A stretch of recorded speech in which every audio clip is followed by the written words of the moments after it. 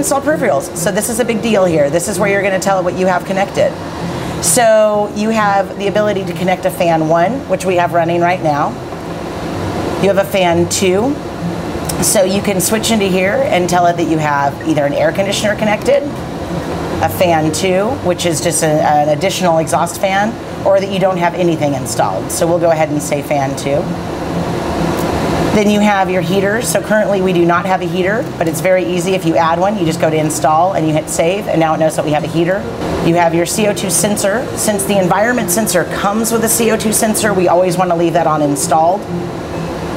The CO2 injector, currently we're not injecting CO2 in this room, so I have that set at none.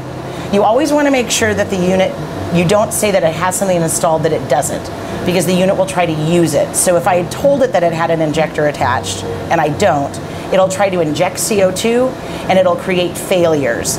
If it can't actually raise the CO2, it'll start setting off alarms saying that your CO2 injector doesn't work. So it's really important not to tell it that you have something installed that you don't. We don't do a CO2 extraction. Dehumidifiers, once again, if you want to add a dehumidifier, it's that easy. And the unit will automatically give you different options. So we'll just go ahead and do none. And then humidifiers or foggers, light bank 1, light bank 2. If you have an outside temperature sensor, which is a really nice feature, especially if you're in a really warm area.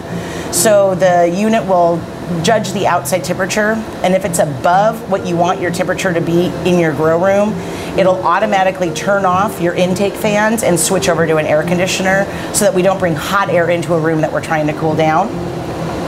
There's also a second environment sensor. So if your room is bigger than about a 12 by 12 or a 15 by 15, we do recommend a second environment sensor that you put at each end of the room so that all of the decisions are made on an average, not just the middle of the room.